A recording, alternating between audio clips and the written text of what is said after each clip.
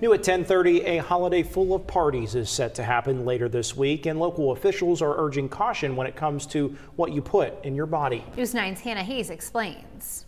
The Jefferson County General Health District says there was 2 fatal overdoses over the last 48 hours in downtown Steubenville. With the 4th of July holiday approaching, health officials are urging residents to remain vigilant and exercise caution regarding drug and alcohol consumption.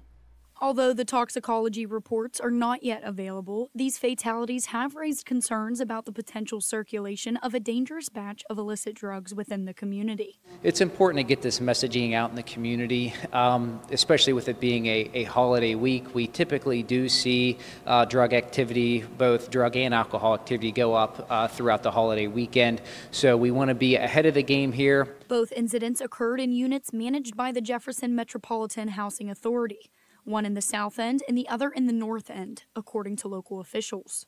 In all likelihood, there probably also have been distributed in the community. So this is awareness to those who may have purchased drugs within the last, let's say, week or so, to make sure that you're not using them. Or, we never encourage drug use whatsoever, but you also want to make sure if you can't fight that urge and the temptation gets to you, never use alone and make sure naloxone is available.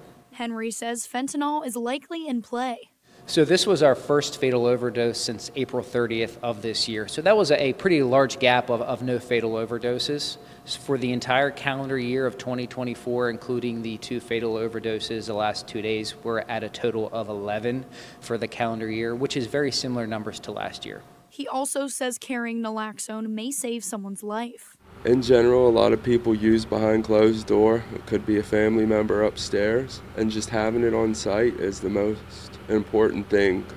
These drugs aren't safe no more. You can get naloxone at the Jefferson County Health Department, at the Route 7 intersection in Irondale where the rest stop is, and the Family Recovery Center also provides naloxone and fentanyl drug testing strips.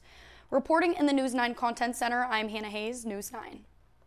Hi, I'm Jamie Baker. Thanks for watching. Here's another video for you to watch, and please be sure to subscribe to our channel.